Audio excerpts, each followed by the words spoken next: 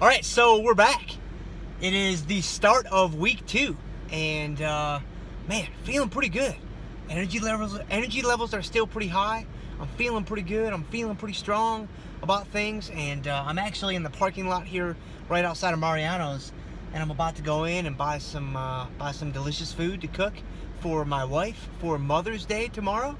So for all you guys out there who are married, don't forget, tomorrow is Mother's Day. And if you have children, your wife is a mother. I know it's simple, and I know it's obvious, but don't forget this.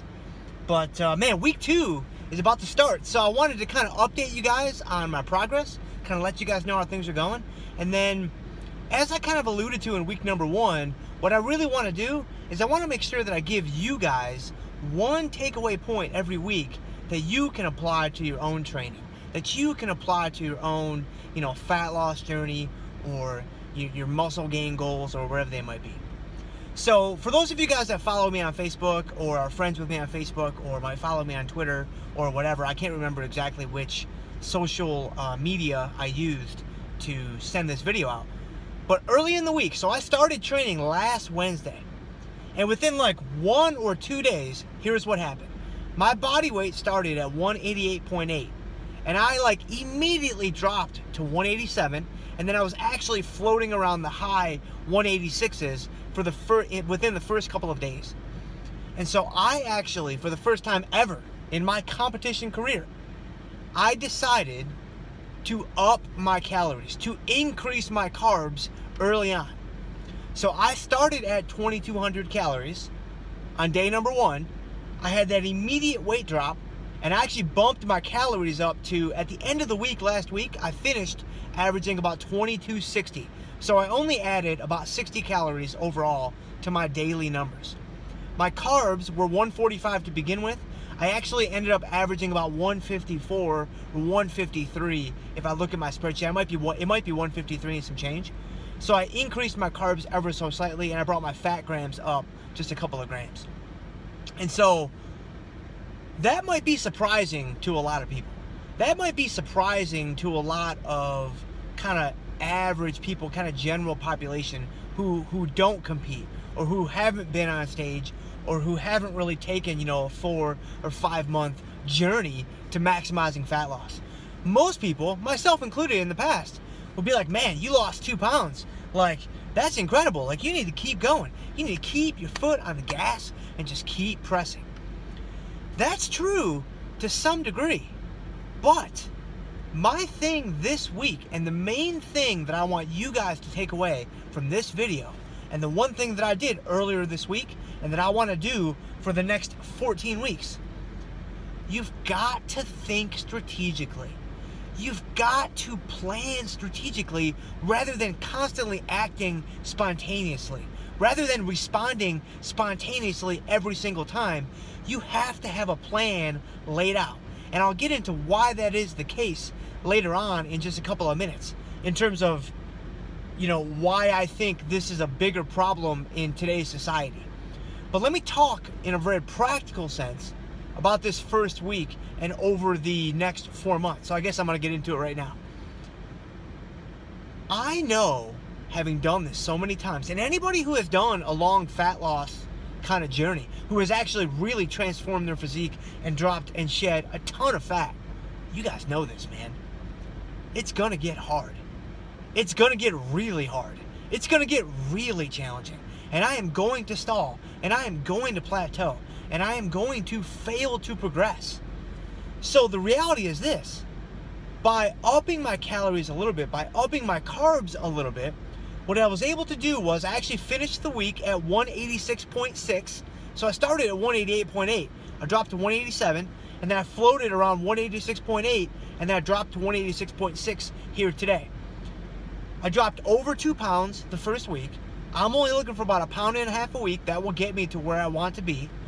I know that I'm going to need these calories on the back end of this. I'm going to need these carbs on the back end of this. I don't need them right now, apparently.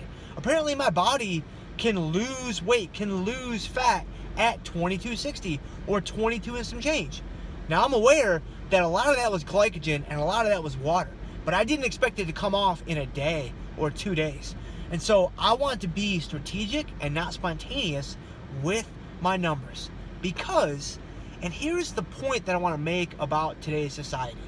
And here's something that you guys have heard me say ad nauseum.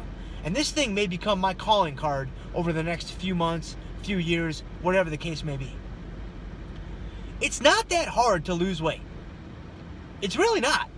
Now, a lot of people struggle doing it, and a lot of people fail when they try to do it. But when you think about it, and when you actually break it down, to diet really hard for 12 weeks or 15 weeks, it's not that challenging.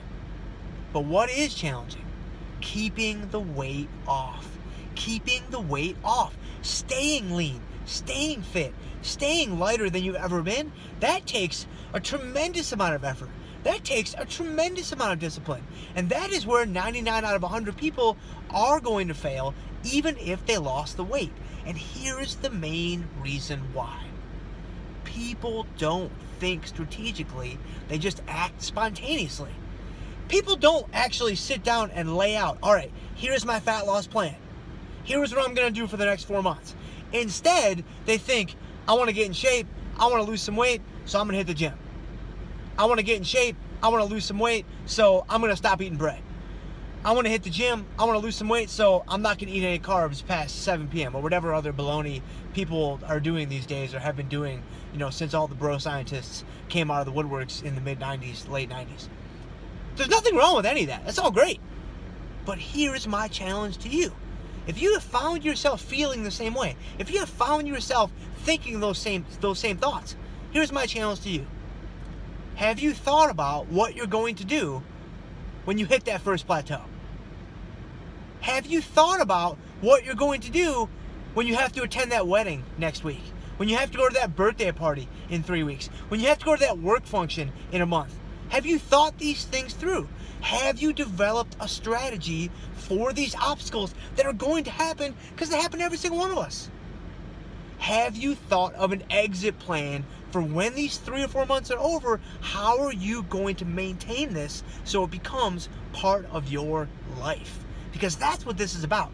It's not about stepping on stage. I mean, it is for me, but for you guys, it's about life, man. It's about making a change that you're going to stick with, right? It's about actually saying, this is it. I am done. I am going to make a change.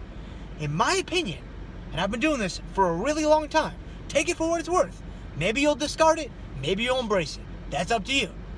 In my opinion, you need to start thinking strategically and stop acting spontaneously if you want to make a long-lasting lifestyle change. All right, guys, so I'm hoping that I can hang on to 2260 for this week, but we will see. As I talked about last week in week number 1, I am ready to make all kinds of adjustments if I need to. So go back, check that video out if you haven't seen it yet. But I appreciate you guys. I appreciate you guys so much. Man, if you like these videos, if you want to support me, you could share these with somebody else. Send these to somebody else who you think might benefit, who is also on a fat loss journey, who is also trying to better themselves physically. Because I've got all kinds of big things planned. I got all kinds of big things coming on down the chutes later this summer.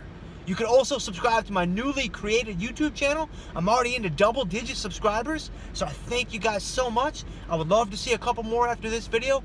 That would be phenomenal, and it would be totally, totally humbling. I really appreciate you guys, and that's it, man. That's all I got for you guys this week. I will see you guys next week. In the meantime, God bless.